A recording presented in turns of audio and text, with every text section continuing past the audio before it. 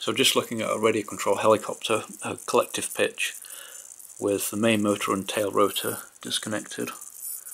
So applying throttle just moves the swash plate up, so that's going to apply pitch at all angles to the main rotor,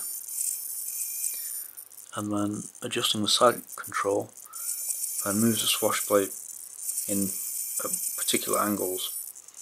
So we can see that, and what's interesting is this is rate of change, so just applying a bit of force it moves slowly. If I apply a lot of force or a lot of correction it moves quickly, and then back again. And what's interesting is if I push it to one side and hold it, 1, 2, 3, I then have to hold it in the opposite direction, 1, 2, 3, before the integrator unwinds. So I can conclude that that's an integral control system. And then looking more closely you can see that there is like an absolute correction, so you've got the main rate of change correction, but then there's a finer grained control where you just move it slightly and that moves slightly as well on top of the integral control.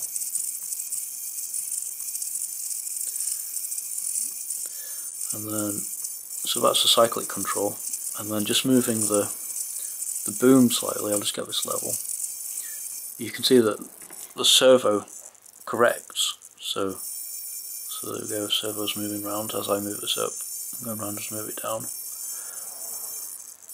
So that's gyro stabilisation, which is, it seems to be quite fine pitched in relation to the cyclic control, because presumably it's just to hold it at whatever level it's supposed to be at, so it doesn't need to apply a huge amount of correction. It's going across. You can see the servo, and you can see the push rod's moving slightly, but it's quite difficult to see the correction on the swash plate by eye, but it is moving. So, okay, and then removing throttle, you can see there's no correction.